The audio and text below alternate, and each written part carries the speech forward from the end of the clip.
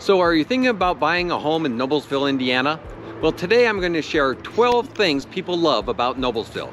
And number 9 will absolutely blow your mind. Hi, I'm Bob with Top Choice Real Estate, bringing you the word on the street, talking Indiana real estate. If it's your first time on the channel and you want to know everything there is to know about living in Noblesville, Indiana, or Central Indiana for that matter, then hit the subscribe button below. Tap the bell icon so you'll be notified of each new videos that comes online. And that way you'll be the first to learn what's happening in the market and which fabulous house just came on the market. Whether you're looking to move in 7 days or 7 months, give me a call, text, email, or book a call. We're happy to help you make the best move of your life.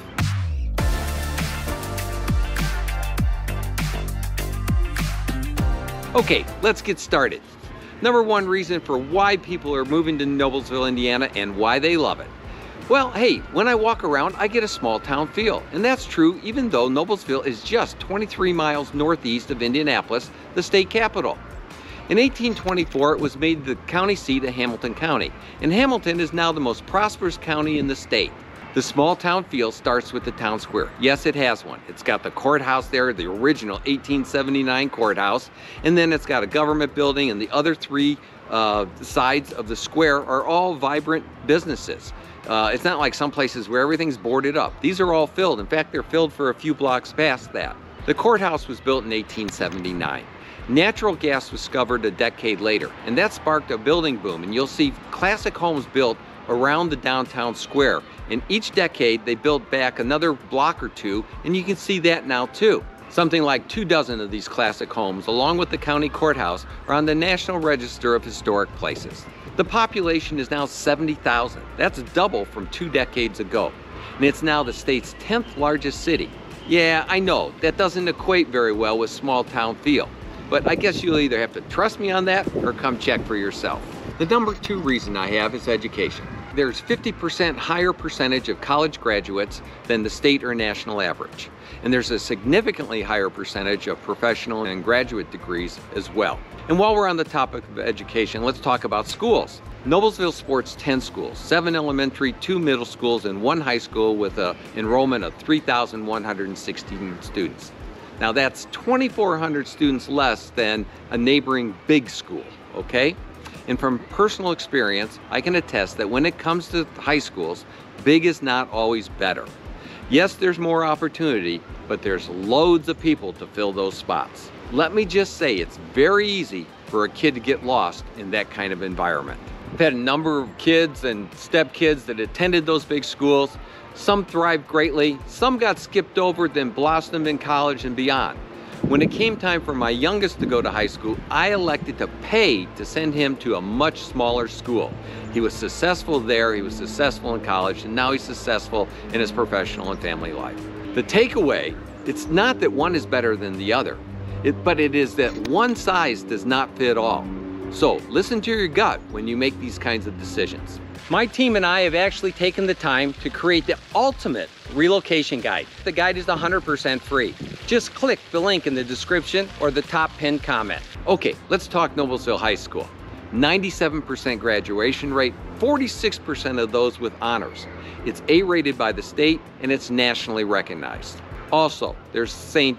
Theodore Garrett High School with an enrollment of just 800 students, and it consistently ranks in the top 5% of all Catholic high schools in the nation. Number 3 is healthcare and hospitals. The city's served by Riverview Hospital and has been for over 100 years. In 1909, it became the first hospital in the state to be owned by the county. A rarity in today's world, it's run by a nonprofit that is county owned.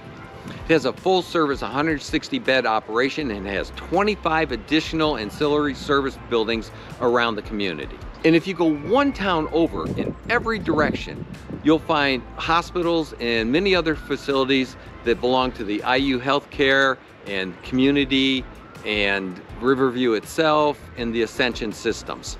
And in fact, Community just built a new hospital here in Noblesville. These hospitals include all kinds of specialty hospitals. I mean, you got women's hospitals, children's hospitals, cancer hospitals, heart hospitals, and about anything else that you can think of.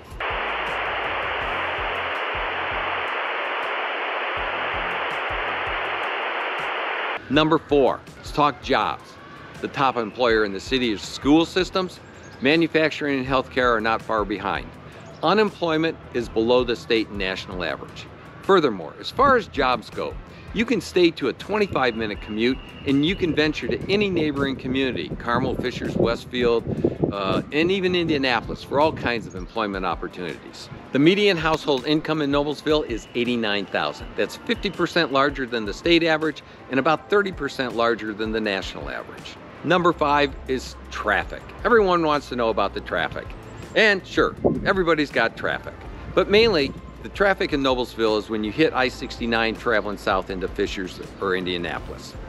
Because otherwise you've got state roads 37, 32, 38, and 19 that run through it and can take you wherever you want to go in reasonable fashion. I'll tell you how bad it isn't. When I'm driving through Noblesville and I get caught in a cone zone for 10 minutes, I complain to high heaven. The traffic in Noblesville is not Chicago traffic. Heck, it's not even Indianapolis traffic. Number 6. I like to think of traffic in terms of access. You can live in Noblesville and be 5 minutes to I-69, 30 minutes to I-70, I-74, and I-65, and just as little as 15 minutes to I-465, the Beltway. From there, you can get anywhere. My wife drives 500 miles a week, every week, throughout central Indiana. She needs to be near I-465. It's that simple. We're 15 minutes away from 465, and it works. One thing about Noblesville, you can get there from here. Whether you're talking jobs, healthcare, activities, restaurants, shopping that go beyond what Noblesville has to offer, you can get there from here. And that's true of day trips and weekend getaways as well. You can get there from here. Number 7, let's talk restaurants and shopping.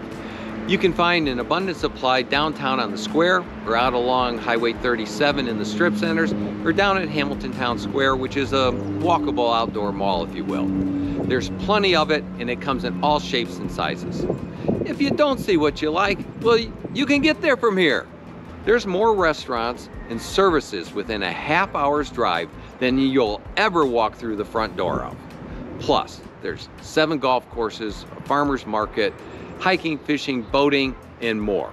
By the way, if you're on the square, check out the Grindstone Public House and try the pickle brine chicken. When the waitress first suggested that, I kind of gave her the, eye roll thing, but hey, it really was good. And it's been good every time since. Number 8, when it comes to you can get there from here, there's also a vacation version. Hey, you can get on a plane. The Indianapolis airport is easy.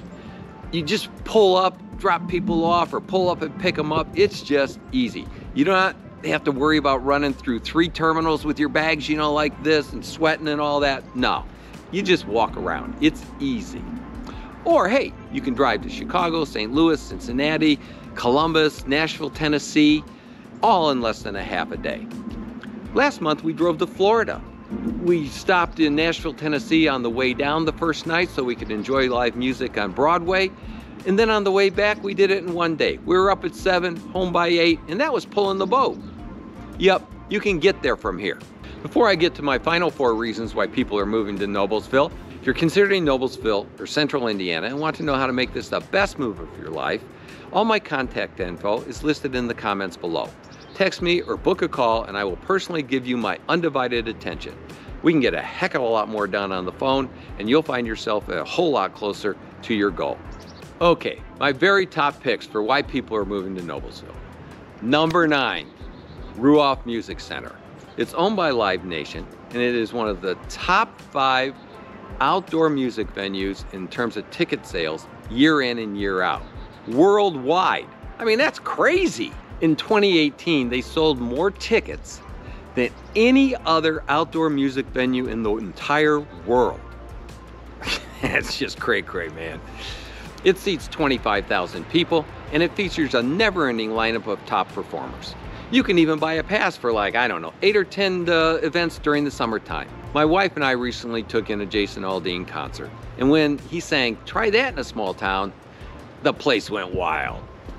Let me give you 2 pro tips. Number 1, buy a Legends parking pass. You get to pull right up to the turnstiles almost, and when you're leaving, you're out of the parking lot in 5 minutes instead of 30. And then you're on your way home. Hey. Number 2, if you're going to catch a bite to eat before the concert, be sure to get like 15 minutes outside the traffic pattern. Those two pro tips will greatly enhance your concert experience. They certainly do mine. Number 10 is affordability. The median priced home is $363,000. You divide that by the $89,000 household income, you get a 4 multiplier. The national average is 6 times. California is 7, and I hear tell that Boston is like 8 times. So your dollars go twice as far here as they do in Boston. An example of what the median price home gets you in Noblesville is 119 Myers Lake Drive. I sold this for Jacob and Stephanie just a few months ago. It sold for $355. It's a 2,788 square foot classic Cape Cod. You walked in and there were gleaming hardwood floors. Stephanie had painted the whole thing really nice. Jacob had built the kitchen cabinets. Now I've built houses, heck, I've built apartments, but I've never built cabinets. That's a special skill, and he's good. And then they added countertops and new appliances and just a whole lot of other stuff. The place was really in good shape and it showed well. If you want to spend more or less than the median, those homes are here. There's 600 homes on the waterfront at Morse Lake, many of them luxury homes. And there are many more nearby in the Gulf communities. There's a significant number of homes in the $1 to $2 million range. Number 11 is family. A place being good for families, it's not about how many churches or playgrounds there are, although it's easy enough to find those. But it starts with that small town feel and small town values. Yeah, I could run through this whole list that I've already given you, and that's what helps make this a great place for families. And number 12, I'm out of fingers. Hey, my number 1 reason that I like Noblesville is Morse Lake. It's where my wife and I go every weekend that we can to swim, ski, tube, chill out, putz around, maybe boat up to one of the restaurants, sit outside in the sun and have a cold adult beverage. It gives you a whole different outlook on life and gets you ready for the week. There's also Morse Park for picnics, a dynamite boat launching ramps, and the 2 good restaurants are Woofie's and the Boathouse. And hey, if boating is not your thing, don't worry about it. The lake gives Noblesville something of a lake vibe. And who doesn't like lake living? Thanks for tuning in and make it a great day now.